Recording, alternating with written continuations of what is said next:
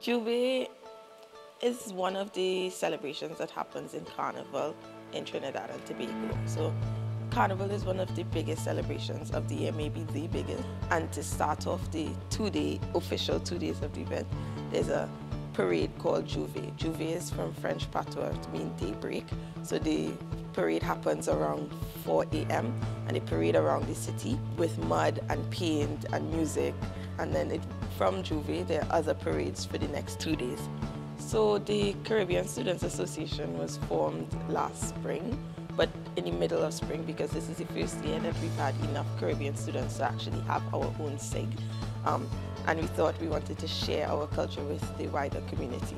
A lot of our events throughout the semester were targeted towards bringing more education about the Caribbean, bringing more awareness and exposure about the region since it's so small and there are a lot of misconceptions about it. And we ended the semester with our Caribbean Culture Week, which was centered around Carnival, which is one of the events celebrated throughout the Caribbean, and which has a big misconception because often when you think of Carnival, you think of Brazil. And Brazil has a very big Carnival, but it's actually a very big thing in the Caribbean as well. The history of Carnival, which came from liberated slaves under French colonial rule, kind of mocking the French and so on. The historical elements often play into how the mass is done, such as the old mass, which we had some posters around.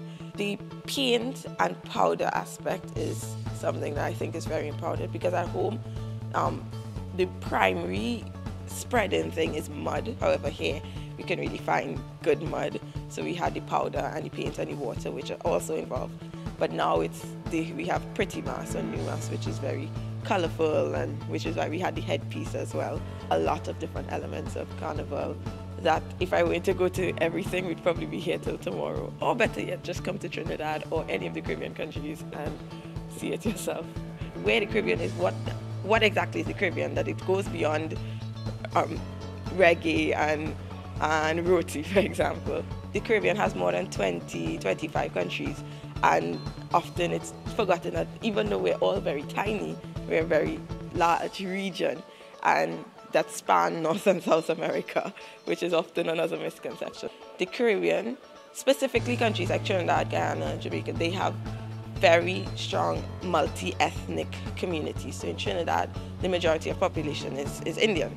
Here, most of the Trinidadians have African descent or mixed with African descent, so that people always get surprised when I say, yes, there are white people in Trinidad, there are Chinese in Trinidad, that we are actually a multi-ethnic, multi-religious, multi-diverse community that's living together fairly in peace. If you don't know anything about the Caribbean, you want to know more, just come up to any of the students from the Caribbean. Trust me, you'll know who we are because we have very strong accents.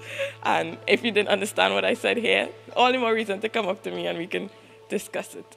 Yeah.